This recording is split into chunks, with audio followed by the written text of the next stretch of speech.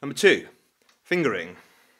Okay, now fingers, I mean, I'm still guilty of this a little bit. You'll see lots of professional players that do waggle their fingers about quite a lot.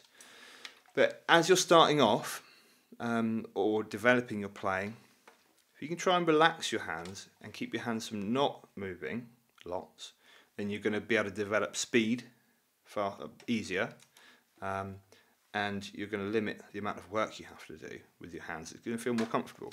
So with your hands, again, let's look at biology. Okay, when you dangle your hands that way, they open up. When you turn them this way, they close. Give that a go, might as well. Alright.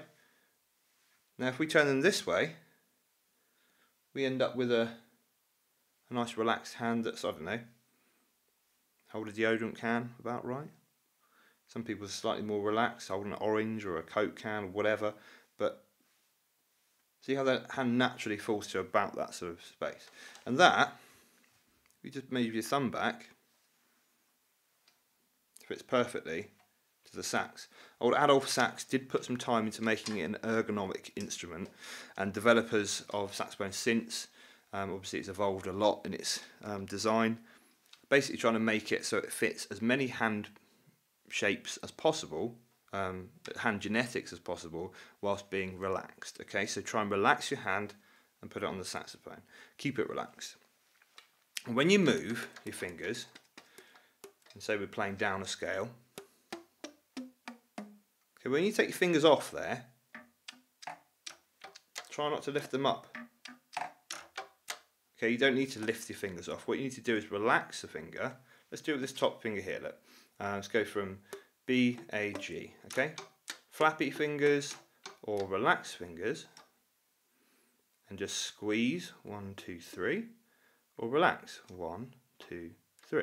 The fingers don't need to come off the keys at all.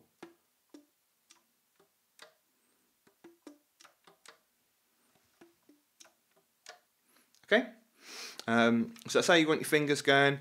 Obviously, in terms of palm keys, side keys, and little fingers and all this kind of thing. Perhaps get into that in a bit more detail in future videos. But for now, relax hands and don't lift your fingers off. Relax them and let the springs and rods and stuff on the saxophone push your fingers up. Just relax them and they'll go back to their slightly more open position. Okay.